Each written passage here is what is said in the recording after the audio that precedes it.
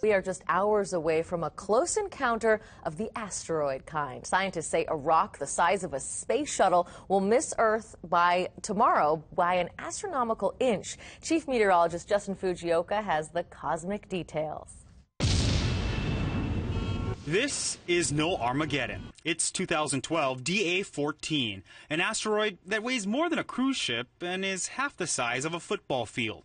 Scientists say this rock will fly by the Earth at a very close distance of just 17,200 miles. So just how close are we talking about? It's closer than most of our communication satellites and about double the diameter of Earth, which means at its closest pass, the asteroid will be about this far away. Roughly every 40 years we have a close approach like this, and roughly every 1,200 years an asteroid of this size actually strikes the planet Earth. If that were to happen, scientists say it would likely explode in the atmosphere and cause devastation across hundreds of square miles. It would not be a matter of devastation throughout the planet Earth. It wouldn't lead to a new ice age or whatever, because at the end of the day it's a fairly small object.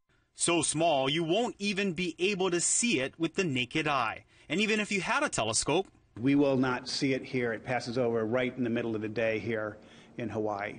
But we may get another chance. Remember, this is one of just thousands of objects that pass close to our planet. Not tomorrow, not even 100 years from now, but someday a really big asteroid is going to strike the Earth. It could be thousands of years in the future, but it would behoove us to really develop the technology to observe these and eventually to deal with disaster from space like this. Justin Fujioka, KITV 4 News.